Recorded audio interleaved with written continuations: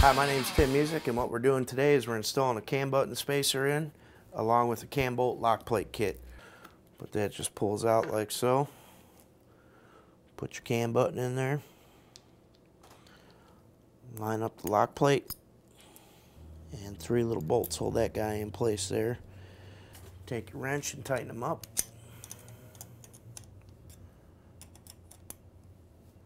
And you can go ahead and get your service manual out and check to see what your proper torque spec is and torque them down. And this specific engine, about 20 foot-pounds ought to do it. And then you go ahead and you fold the tabs, all the tabs over on there. You can use a screwdriver, and that keeps everything in place there and also helps retain the bolts in line there.